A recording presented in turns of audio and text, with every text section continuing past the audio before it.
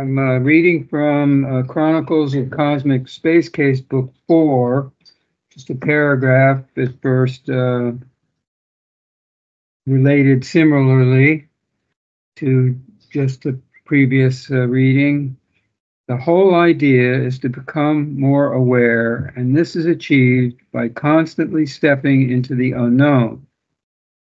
We are aware of whatever we are at any given moment, and as we become more aware, we are afforded better options and positions in life.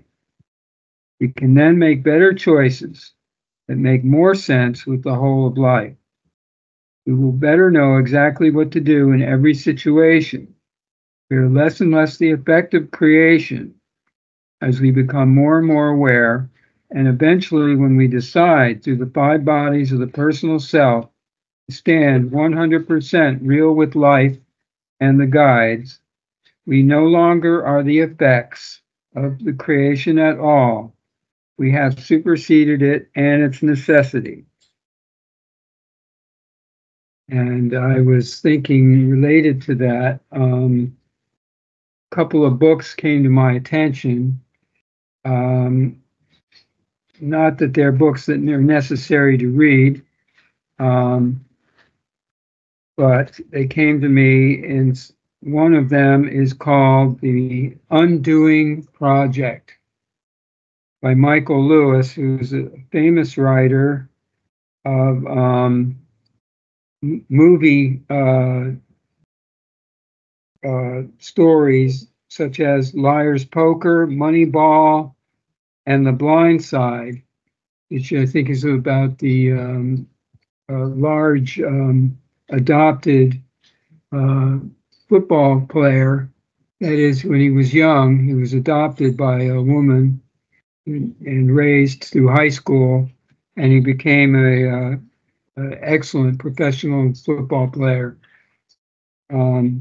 Moneyball is also about football and the money that's involved in purchasing talent through the draft and etc. Anyway, The Undoing Project is about an individual psychologist who produced breathtakingly original papers on the science of behavioral economics. And what that means is, I think, what we're talking on is how we can create economic facilities by studying the behaviors of people and analyzing them. But what the writer is actually saying, in part in this book, is that the analysis by the so-called psychologists of behaviors is up to their supposition and most likely their current attitudes or their choice of interpretations that the psychologists will make about the people. And largely, it's no more accurate than if an AI took the symptoms down of the individual's behaviors and analyzed them or actually produced the conditional response to their behaviors. In other words, what should be done for the person, that the AI is able, at least as able, if not more so, to produce the accurate and perfect analysis that will work for the person. This is true in the health analysis as well, taking health symptoms to now, if that is the case, what we're moving into in the next era here, which I think is coming very quickly and coming upon us in the next 7 to 10 years, where AI will almost be indistinguishable from human experience, or that the use of AI is going to become so dominating and or orchestrating, we'll say, that life will be changed for everyone and is being changed and manipulated and modulated.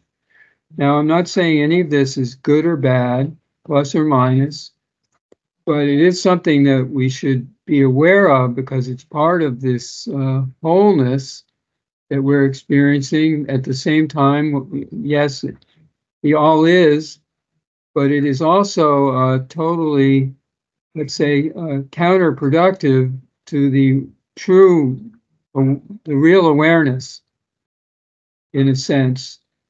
And it would be like saying that consciousness is our real awareness, which it is not. All it is what we are seeing, that we are aware of, that may or may not be real, but it doesn't matter. What matters is that we're using consciousness to affect decisions when actually the idea I get is that the true reality life is always ever present, and that we don't need our consciousness to analyze or to adapt as much as we need to, or more better, is to just continue to be in the real awareness and the true reality life is as much as we are able.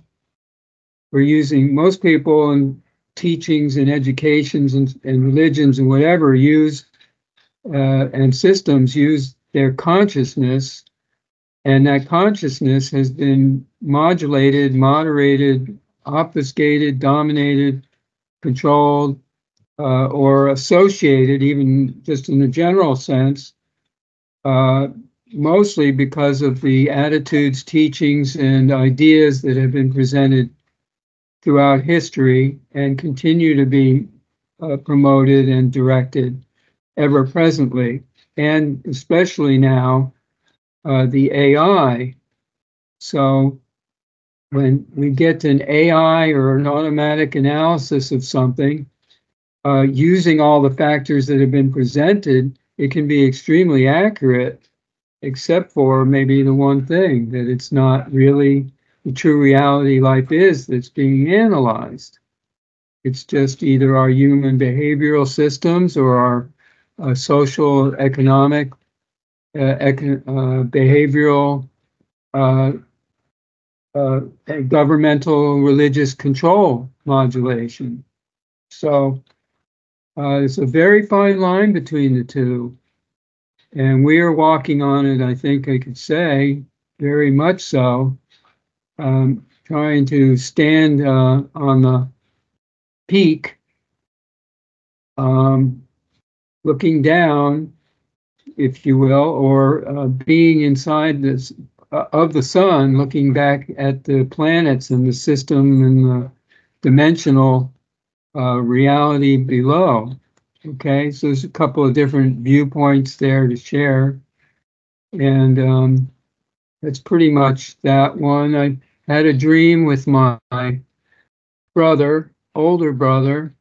It's very brief. He was on the top of a mountain, and that's not a place that he normally goes anyway, at all. But he slipped. I was way off in the distance observing, and he slipped and fell and tumbled way, way, way down, all the way, crashing and so forth, screaming at times as he fell and came down, and that was it. I said, well, that's it. He's gone. Or something like, you know, that was my feeling of what this is about. And maybe projection, and it doesn't matter. What I got for myself was something about coming off the mountain and or something like that. There's having to do with my, let's say I was using this behavioral science book as a model, and I think that my brother represents someone who's using the social, cultural, economic model very, very seriously and literally, intensely literally. And that has caused him to slip and fall, not able to hold on to anything and prevent his crash, if you will.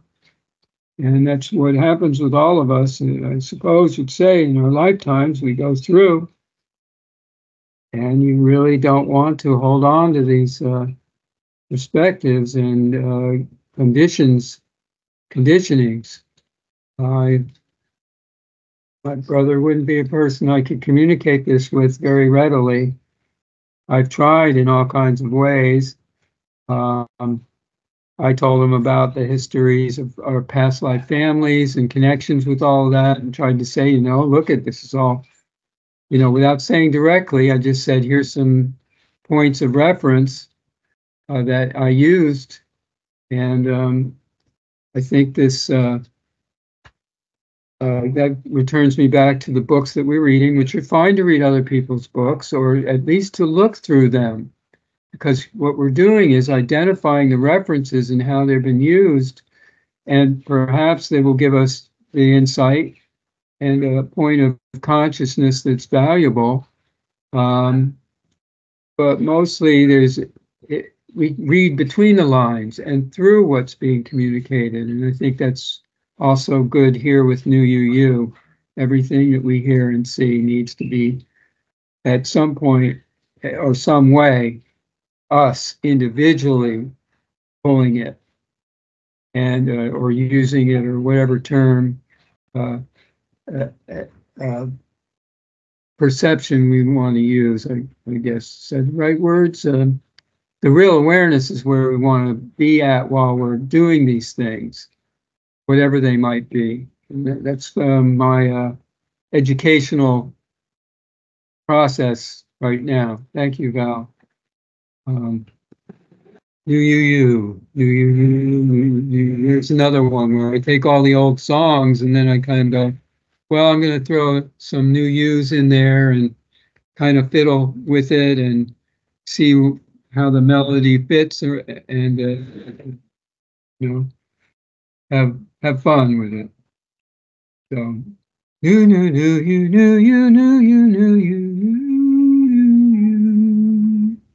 Kind of like what we do Sundays. That's good. Thank you, Peter. Thank you. Thank you, man.